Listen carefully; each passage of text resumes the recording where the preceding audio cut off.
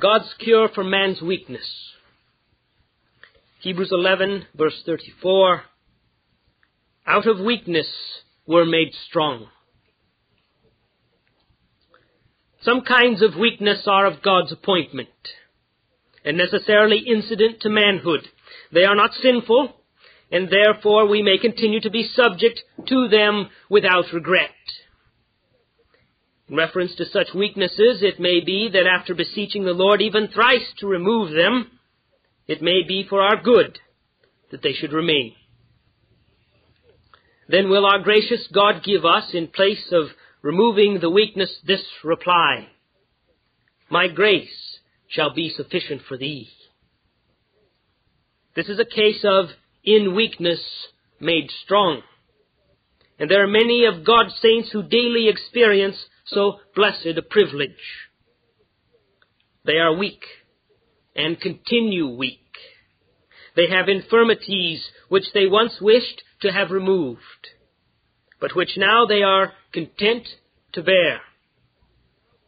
For now they are of the same mind with the apostle, that they glory in their infirmity, because when they are weak, they are strong. But dear friends, there is another kind of weakness which is sinful. A weakness which springs not from nature, but from fallen nature. Not from God's appointment, but from our sinfulness. And out of this we should desire to be delivered. We cannot pray for strength in sinful weakness, but must earnestly plead for strength to come out of it and to be made strong. This seems to me to be the particular blessing which faith is said to have obtained in the text. Out of weakness were made strong. It is the inestimable privilege of many a Christian to be strong in weakness when the weakness is only one of infirmity. But it is an equally precious boon to be made strong out of weakness when that weakness is of a sinful kind. Looking round the church at large, with as impartial an eye as we can summon, we are afraid that for the most part it is nowadays comparable to a huge infirmary rather than a camp filled with brave soldiers. Both ministers and private members of the church are very generally weakly in one way or other. They are living, but they are sickly. They are working for God, but they are working in a feeble, inefficient manner. If I look upon the camps of the Lord's enemies, whether Puseyite or Broad Church, I see intelligence and vigor so apparent that I am apt to think that never was e'er more earnest, more active, more intense than just now. There is a reality about the efforts of our opponents which may well alarm us. But when I look to the camp of the Lord Jesus Christ, I lament a predominant lukewarmness, a want of enthusiasm, a deficiency in force, which, if it does not betoken a departure from God in heart, certainly indicates very great feebleness in the vital parts, producing comparative weakness in all the parts. I desire this evening to speak to those who are weak. Weak where they ought not to be, and who feel a growing tendency to rest content in that weakness. I would stir up those who are beginning to imagine that weakness is the normal and proper state of a Christian, that to be unbelieving, desponding, nervous, timid, cowardly, inactive, heartless is at worst a very excusable thing. I want, if God wills, to show to the sinfully weak ones that their condition is not proper at all, and that it is the work of faith to lift us right out of it. Not to help us in our evil weakness, but to deliver us out of it and to make us strong, reversing our present condition by enabling us to be mighty in the work of God. Since the text teaches that faith is the grand cure for spiritual feebleness, I shall first cite a few cases of cure. In the second place, I shall analyze the remedy. In the third place, I shall endeavor to administer it. And in the fourth place, I shall say a word of praise to the physician who prescribes it. At the outset, we have said that faith is the cure for spiritual weakness, and I have to mention cases of cure. I shall not now cite cases from the Old Testament of bodily cures which have been wrought by faith, though I might mention Hezekiah, who being sick unto death was by faith in God's promise restored to life, and his period of existence lengthened for 15 years. In the apostolic times, it was through faith that many sicknesses were made to fly before the healing touch of the apostles. That power of healing has probably become extinct or is lying dormant in the church. Yet there are still indications that faith has some power in that direction. I cannot but think that when honest John Wycliffe, raising himself up in the bed of sickness, said to the monks who surrounded his couch, expecting him to die and tempting him to recant, "I shall not die, but live to declare the wicked deeds of the monks," I cannot but think that his faith had much to do with his cure.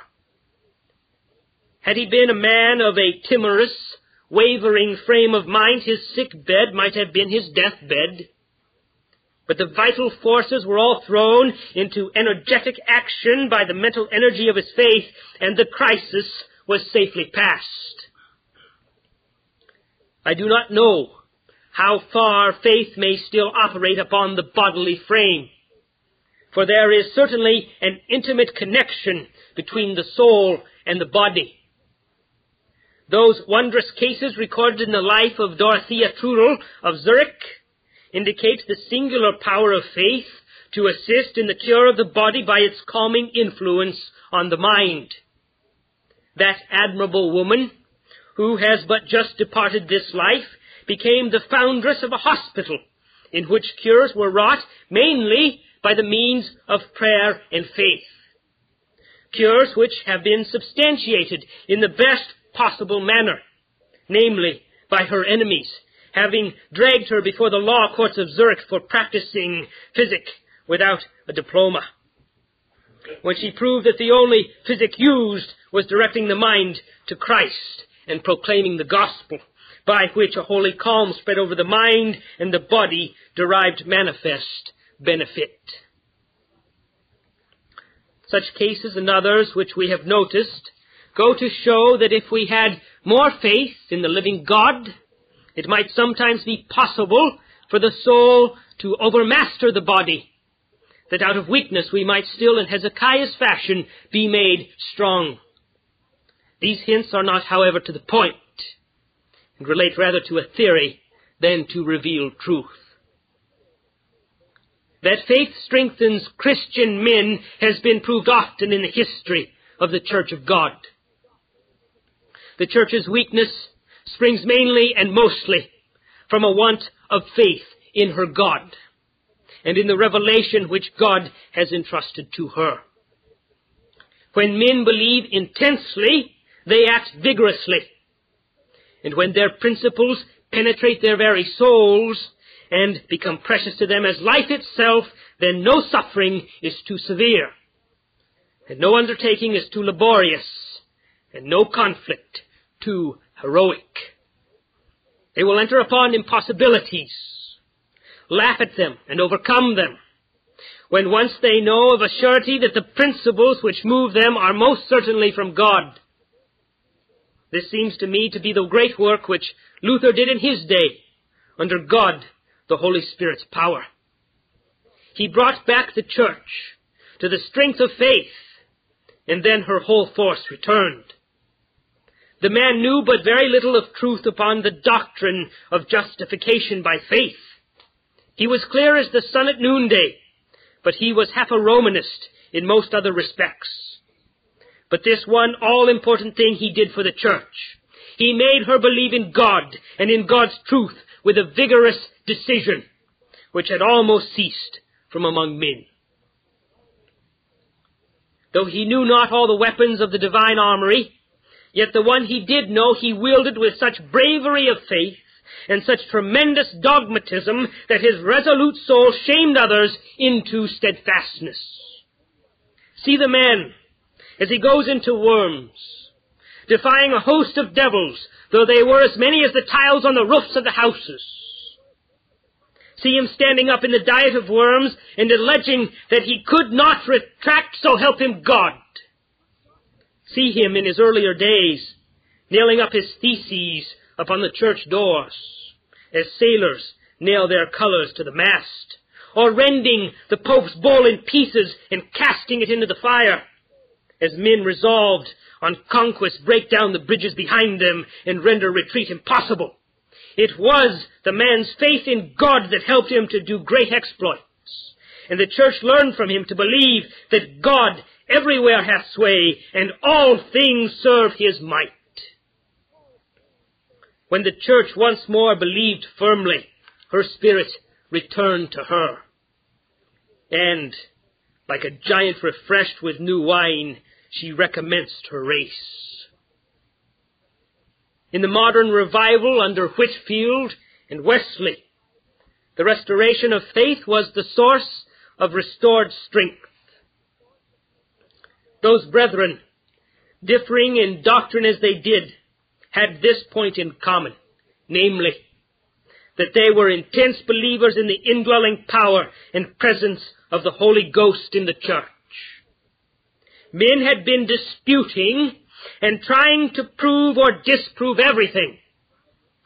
Sermons were frequent upon such topics as whether there was a God or no. Now you never find Whitefield or Wesley wasting time over such matters. They were so full of God's Spirit and could see Him so clearly everywhere at work that they felt no need of proving it. While men were discussing as to whether the Scriptures were inspired, and divines were writing books upon the evidences, these men preached the gospel, and infidelity fled before them. An age destitute of spiritual life generally amuses itself by trying to prove what is not worth proving, or wasting its energy upon external things to the neglect of the inward. An age spiritually alive takes itself to the Lord's work and treats all doubt as folly and sin. The followers of Whitefield and Wesley, instead of proving with diffidence and apologizing for the gospel with half-heartedness, came forth with, "Thus and thus saith the Lord." They mounted their pulpits as monarchs mount their thrones, and stood forward not as timid apologists, but as ambassadors armed with divine authority. They proclaimed the truth, and men owned its power until, from one end of the land to the other, the dry bones arose to life and stood as an exceeding great army. Brethren, our churches must come back to the old faith and to a firm belief in it. If you do not believe the articles of your faith, reject them and do not be sham believers. If the doctrines which you profess to be indeed true, grip them, hold them fast, get them engraven upon your souls and burnt into your consciences.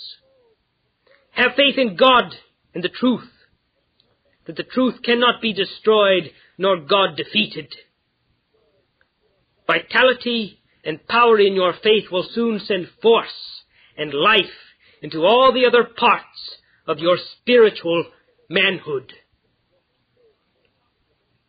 What has been proved upon the largest scale has been true in all other instances. For instance, the weakness of depraved human nature always gives way before the energy of that faith which the Spirit works in us. The sinner in his weakness, being aroused, sighs dolefully, I would but cannot sing.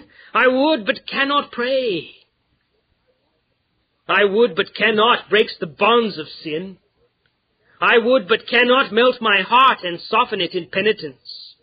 When the sinner is pointed to the cross and comes to trust himself with Jesus, viewing the blood sprinkled and the righteousness wrought out, then the man can pray, can sing, can melt in penitence, and can rise up in the flames of love. The inability of human nature is instrumentally removed by the energy of faith. It was through believing that you became strong. If you had continued to live by work or by feeling, you would have been still as weak as ever. But when you looked out of self to Christ and trusted to Him, it was then your strength came to you. The same is true of subsequent spiritual debility. Christians who are alive unto God and are endowed with some divine strength are attacked at times with a spiritual, universal decline. Just as we sometimes see a strong and healthy person growing pale and wan, losing appetite and falling into sickness until he becomes a mere skeleton, because a general sapping and undermining of the constitution has come upon him. So I have seen it with Christians. They do not lose life, but they do lose all their energy and become as listless and lifeless as some of you probably now are in body through the heat of the air. Then they can scarce walk, much less run. And mounting with wings as eagles, we're quite out of the question. Such persons will bear witness that the only way of recruiting their strength is by faith.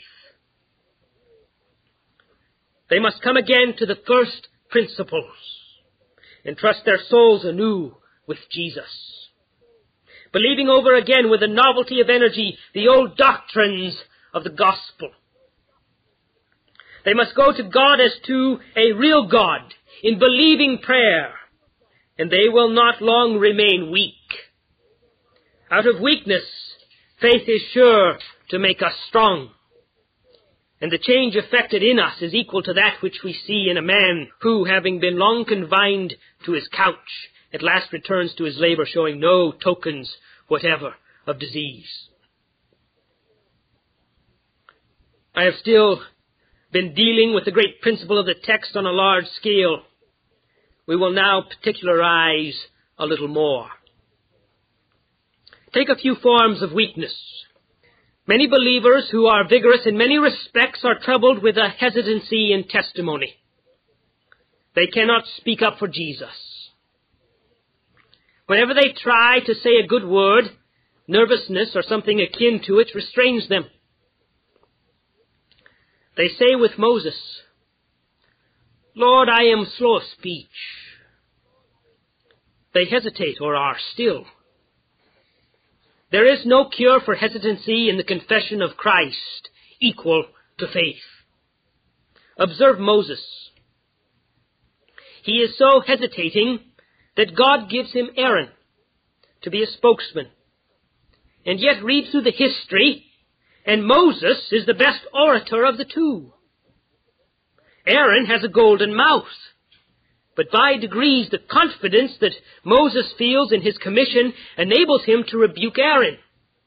And when Aaron goes up to Mount Hor to sleep in the arms of God, Moses stands up, and in that last sermon he delivered, and that psalm he sung before the assembled multitude, you cannot detect the slightest trace of slowness of speech.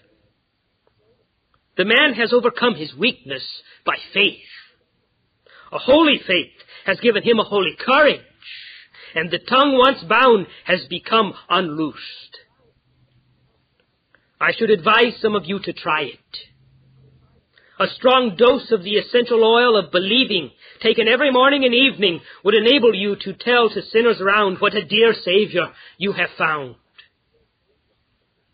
Another common weakness among Christians is timidity. Modesty is beautiful, but it may degenerate into cowardice. It is well to be humble. It is never well to be weakly fearful. Some are always afraid. They dare not try this and dare not try that. And if they happen to be placed in office where they can influence others by their counsels, they are shockingly bad officers, because they are always keeping the church back from victory, from a fear of defeat. What is a sure cure for timidity? Faith. Believe in the truth, in the right, in God, in invisible energy, in helps which we cannot see, in aids which we should not have dreamed of. This shakes off timidity. Take as a specimen Barak. Barak is slow to go up against the enemies of God, till Deborah, the mother of Israel, says she will go with him. Woman sometimes lends superior courage to man, and the weaker sex proves itself the stronger. Look at Barak. After he has once believed in the power of God, he marches to the fight and wins the victory, and is commemorated in soul-stirring words by the poetess. Awake, awake, Deborah. Awake, awake, utter a song. Arise, Barak, and lead thy captivity captive, thou son of Abinoam. Mighty to conquer was the man who was timid to fight. When faith gave him courage, it made him triumph. Carry a vial of strong faith along with you, and a good draught thereof will drive off fainting fits. This is the true strong water, the genuine elixir, the famous cordial, and the heavenly aqua vitae. A frequent form of weakness is despondency, which is so common in English churches as to be as much a national disorder as consumption. It is not so common among you as it was, but still more so than I could wish. We are not so gay and frivolous as our Gallican neighbours, and we are not so go-ahead as our transatlantic friends, and I am afraid as Englishmen we have a natural tendency to become despondent. I know I feel it myself, and in the circle where I move it is not at all uncommon. Brethren, despondency is not a virtue. I believe it is a vice. I am heartily ashamed of myself for falling into it. But I am sure there is no remedy for it like a holy faith in God. Asaph of old was very subject to this weakness. And he said to himself, "Why art thou cast down, O my soul? Why art thou disquieted within me?" But what was the medicine he took? "Hope thou in God, and I shall yet praise him for the help of his countenance." That was the remedy. And David prescribes it too when he says, "Trust in him at all times, ye people. Pour out your hearts before him." Despondency hamstrings a man. It makes him weak in the arena of conflict, when he ought to be like a well-trained athlete, struggling with his foe and contending for the mastery. Christian, beseech your Lord to increase your faith in him, your trust in the unseen, your reliance upon his promise and fidelity. For when you get more faith, you will rise superior to that weakness, and out of the weakness you will be made strong. Impatience too. Impatient murmuring is another form of Christian weakness in which we must not expect to be made strong in grace, but must plead for grace to get out of it. It strikes me that Job may naturally have been an impatient body. He utters sundry very tart and snappish things to his friends, not one whit more sharp than they deserved, but he held fast to his integrity, as if he had been a very Pharisee at first, But how strong he was, and how clear of his weakness, when by divine grace he could say, "Though he slay me, yet will I trust in him." There was the medicine, you see, trusting in God. Job, full of faith, sitting on a dunghill, is a far more splendid sight than the great mogul upon his throne. I do not believe heaven and earth ever saw a more majestic spectacle than the patriarch on the dunghill, covered with sore boils, scraping himself with a potsherd, and yet saying, "Shall I receive good from the hands of the Lord and not receive evil?" Princes, potentates, and kings, your power never reached to this, and even Solomon in all his glory was not arrayed so gloriously as poor Job. Brethren, if we had more faith in God, that he makes all things work together for good to them that love him, we should not grow so impatient. We should bear the pain, the cross, and the loss with greater equanimity, feeling, "My Father sent it. My Father overrules it. Good will come of it."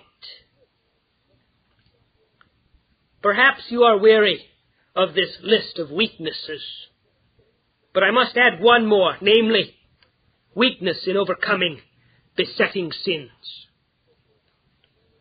I hope we are not among those who make light of sin. A genuine Christian dreads sin. He will not say, "Is it not a little one?" For he knows that a little sin is like a small dose of a very potent poison.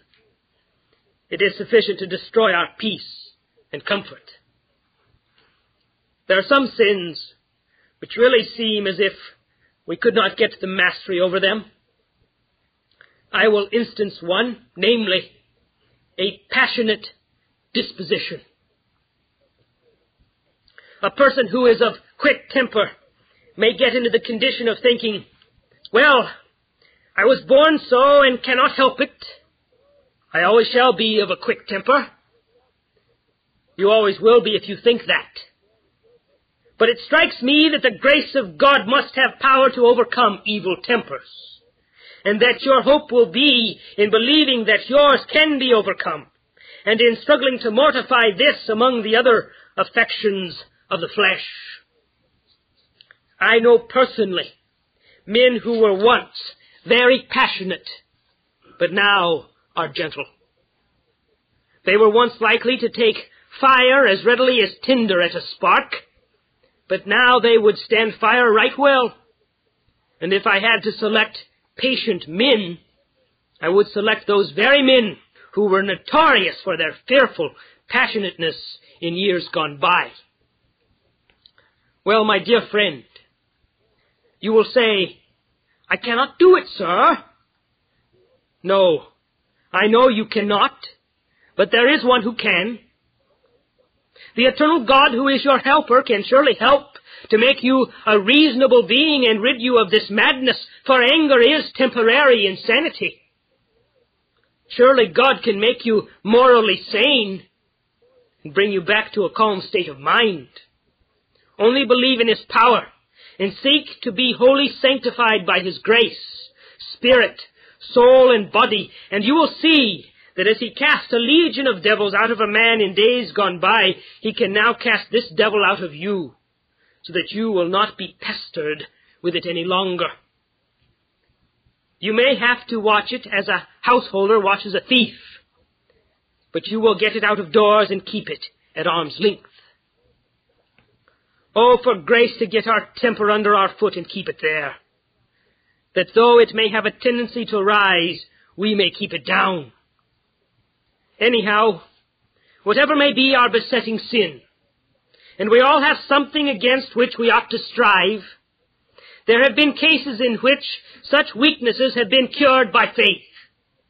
We have not time to stop to mention any modern instances, but we know such.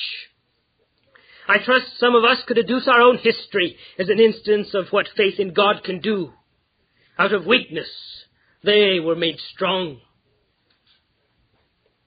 We will turn to our second head and analyze the medicine. The subject is so very wide, that I must confine myself to one instance, and shall speak of the medicine as it would be mixed and compounded for a man struggling at very dreadful odds against a gigantic system of evil. He was very weak, but through faith he becomes strong. One of the first ingredients of faith's medicine is a sense of right. Everybody admits that when a man is sure that right is on his side, he finds strength in that belief. Even if two men are going to law with one another, the one who knows that his case is founded upon justice enters the court with much more strength of mind than he who is conscious of several flaws in his suit and only trusts to the blessed uncertainty of the law. There is truth in the old saying that a good conscience is the best armor. It is of no very great use in a real battle, for unfortunately the shots have no respect for saint or sinner, but when in a way are pretty sure to kill anybody who stops them, but of the utmost value in the battle of principle. A man who cannot argue, yet when he knows he is right, will somehow or other stand his ground. He says, "My opponent has more wit than I have. He understands logic better than I, but I know I am right." And to know you are right necessarily gives you strength. Faith is a belief in the rightness of that which God reveals, a trusting in its truth. And who wonders that a man who believes, therefore, becomes strong? A second ingredient is heavenly authority. Everybody knows that a man who is naturally weak will often act very bravely when he has authority to back him. Let the Christian combatant feel he will, when he has faith, that he is armed with a divine authority. And you will not wonder if from a dwarf he rises to be a giant. "This," saith he, "is not my quarrel. I believe it to be God's. The truth which I maintain at such hazards is no dogma of my own invention. It is God's own offspring. God has sent me to fight for it. God puts the word into my mouth." A man thus conscious that he has a mission from heaven cannot be afraid. He must be mighty.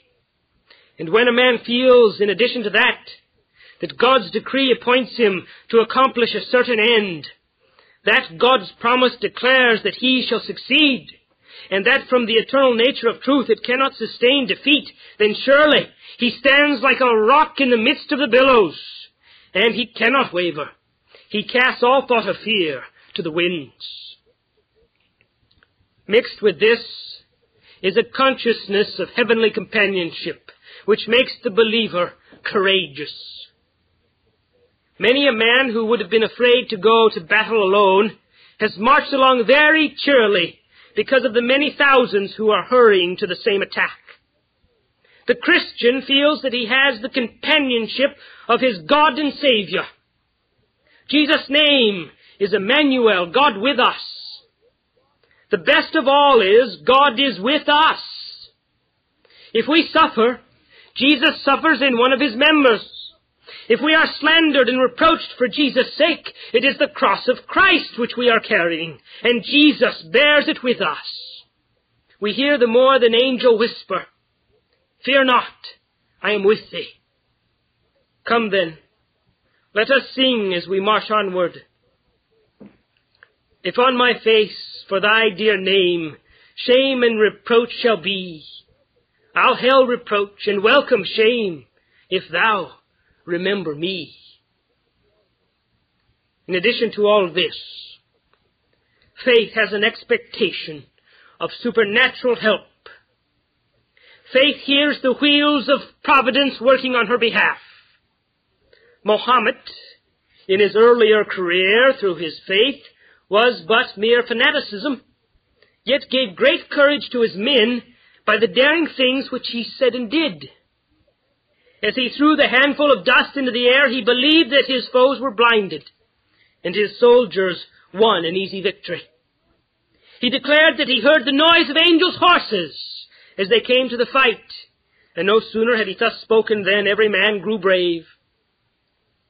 Now the Christian, not in imagination, but in spiritual fact, can hear the wings of angels flying to the rescue of divine truth. Here I see today the hand of a man, but I see also with it the wing of an angel. God worketh for his people. The evil he hindereth and restricteth. The good he speedeth and multiplieth. And therefore, strong in invisible succours, we must not wonder that out of weakness the believer is made strong. I must not omit one powerful ingredient in faith's life draught. It is the prospect of ultimate reward. Faith bows her head in the day of battle, when the poisoned arrows fly like hail. She whispers to herself, I may fall, but I shall rise again. And she vows by the eternal God that when she rises, it shall be with the self-same banner in her hand for which she fell. She knows that in the end she cannot, must not fall, that she shall conquer.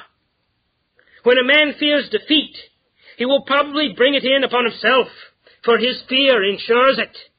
But when a man does not know how to be defeated, the little petty disasters of the way all conduce to his ultimate victory. So Christians, you who are warring for God and his truth, I hope you will not despair because of the gloomy aspect of the present age. It may appear as if infidelity and Puseyism together would eat out the very bowels of God's church. But courage, my brethren, courage. These foes will eat up one another one of these days, or there shall rise a man out of their own ranks who will be their downfall. We yet may live to thank God for the apparent retrograde movements of today, for upon this the Lord may ride to a brighter, ultimate triumph. Faith is strong because she is sure of victory.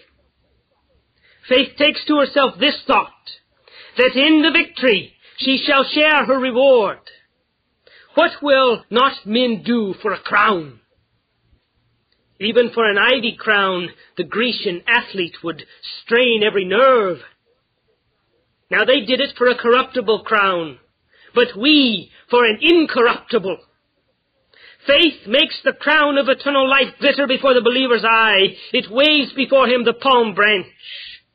Sense pictures the grave, loss, suffering, defeat, death, forgetfulness, but faith points to the resurrection, the pompous appearance of the Son of Man, the calling of the saints from every corner of the earth, the clothing of them, all in their triumphant array, and the entrance of the blood-washed conquerors into the presence of God with eternal joy.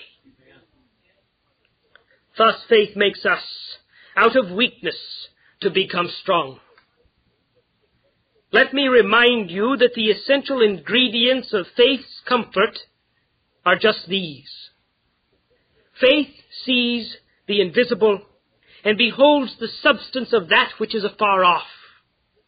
Faith believes in God, a present, powerful God, full of love and wisdom, effecting his decree, accomplishing his purpose, fulfilling his promise, glorifying his Son. Faith believes in the blood of Jesus, in the effectual redemption on the bloody tree. It believes in the power of the Holy Spirit, his might to soften the stone and to put life into the very ribs of death. Faith grasps the reality of this book.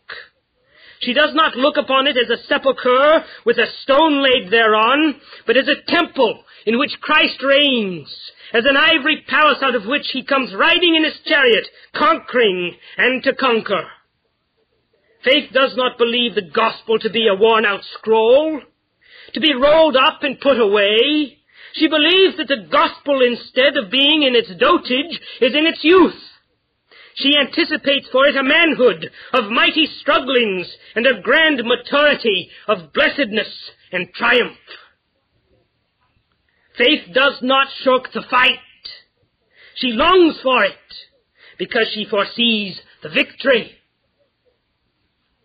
I would compare faith to an emperor, of whom we have read that he summoned his counselors and generally judged as to whether he should go to war by their opinion. But he did it in the following manner. If they warned him that it would be a very fearful war, if they said that the enemy cities would never be taken, that the armies on the other side were too numerous to be conquered, and the provinces too extensive to be held, he would reply, "We will do it then. For if there be anything which you gentlemen think to be easy, it is beneath the dignity of the emperor and the troops whom he commands. But if you reckon it impossible, there is a clear field for honor." Was it not a man fit to be a soldier of such a prince, who, when told that the Persian arrows were so numerous that they would obscure the light of the sun, replied, "We shall fight splendidly in the shade"? Surely he was akin to Alexander, who, when they said that the Persians were as the sands on the seashore, replied, "One butcher is not afraid of a whole flock of sheep." So let it be with us. Let us feel that we are men of another mold than to be afraid. That believing in God, we do not know how to spell cowardice. And as to fear of defeat or fear of men, we give that up for the craven dogs who slink at their master's heels and wear their master's collar and eat the garbage which his bounty throws to them. We care not for the things that are seen. We have learned to live upon angels' diet and to eat the bread which cometh down from heaven. Our motto is courage, courage. And our belief is that the day shall come when the might with the right and the right with the might forever shall be, and come what there may to stand in the way, that at that day the world shall see. The third point is to administer the medicine. But no time remains. Besides, I cannot do it. You must go to him who compounded it, namely, the blessed Spirit of the living God, and take with you this prayer: "Lord, I believe. Help thou mine unbelief." And this, the other one: "Lord, increase our faith." But I will just give you a few hints. Some of you are going through a present personal difficulty. You are embarrassed in money matters, or a child is sick, or the wife is dying, or some other providential trial is vexing you. You are saying, "I cannot bear it." I will not pray with you that you may be comforted in that sinful weakness, but I will and do beseech you to ask for faith in that Father's hand which wields the rod, that you may get out of the weakness, and may now be made strong to suffer with holy patience what your loving Father's wisdom appoints for you. Others have a spiritual duty before you, but you are shirking it because of its difficulty. You do not like to go through the ordeal. That is what you call it. You are disobediently timid. Now, I shall not ask God to comfort you in that weakness. You know your Master's will, and you do it not. May you be beaten with many stripes, and may the stripes be blessed to you. I will ask that, knowing your duty, you may rise out of that weakness by believing that God will help you to obey. And so out of weakness you may be made strong. Some of you are called where you live to contend earnestly for God and for His truth. You have many adversaries. Now your weakness makes you withhold your testimony. You have been trimming a good deal. You have been worshipping that modern Diana called charity, which is the devil in the form of an angel of light. And instead of bringing out all the truth, you have given up the corners of it. I shall not ask that you may have any comfort in such weakness. May you be ashamed of having been ashamed of Christ and of his cross. But I do plead with God for you, that believing in the very sweepings of truth to be precious, and the very cuttings of the diamond of the gospel to be worth fighting for, you may escape from your weakness and be made strong in life and death to declare God's truth boldly. Some of you are always doubting your Father's love, the faithfulness of Christ, and your own interest in him. I will not comfort you in such a state. I will not pray God to comfort you while you are in it, but I do ask you to pray that you fly from such weakness. Do not doubt your God till you have cause to doubt him. Oh, brethren, if you will never distrust the Lord Jesus till he gives you an occasion for distrust, until there is something in his character which should rationally excite your suspicion, you will never disbelieve again. I pray you seek more faith, and you will rise out of your fears. You who are afraid of dying, and there are some such here, shall I ask that you may be made strong while in that weakness? No, I dare not. Jesus Christ did not come to give you comfort while you are under the fear of death, but he came to deliver those who, through fear of death, are all their lifetime subject to bondage. The plea shall be, therefore, that you may have such faith in God and such a view of the Canaan on the other side of the flood that you may look forward with delight, or at least with resignation, to the time when you shall pass the river and be forever with the Lord. The text says, out of weakness, brethren. And oh, may God grant that some of you who have been lying spiritually on a sick bed may through this sermon be made to take up your bed and walk. May all weakness be left behind, even as the child leaves the little garments of the nursery behind him when he becomes a man. My last work was to praise the physician. And who is this? Who is it that has taught us to believe? It is our Father who is in heaven, who has taught us and bidden us trust him. Blessed be his name. Join with me. You need not sing with those lips. Let your heart sing as you say, blessed be our Heavenly Father, who has given us like precious faith in him. Source of all goodness, foundation of all confidence, we adore thee for teaching us the sweet art of trusting thee. Let us also with equal thankfulness bless the Lord Jesus. For we had never been capable of faith in the invisible God if there had not been a mediator by whom we might come to him. Blessed be those wounds and those agonies and that death which is the door of our faith in the Father's love. Blessed, moreover, be that mysterious person, the Holy Spirit, for faith is his gift. And if it is to be increased in us, he must increase it. O blessed Spirit, be thou forever praised for putting such a jewel as faith in our poor hearts. And blessed be thy power for keeping it there, for Satan would long ago have stolen it. And blessed be thine energy, which shall keep it till I am beyond the reach of the foe. Brethren and sisters, do not let what I have said this evening merely pass your ears. I am persuaded that though I have not put it as I could wish, there is a great deal of practical value in the truth which I have stated. You must be strong. This is not an age in which weak Christianity will do. It is strong, energetic religion that we want now, and you cannot obtain it except by gaining strong faith and much of it. Plead for it, and then, when you shall have obtained it, the world shall feel your power. God shall be glorified, and Christ's name shall be lifted high. You, who have no faith at all, may learn something here.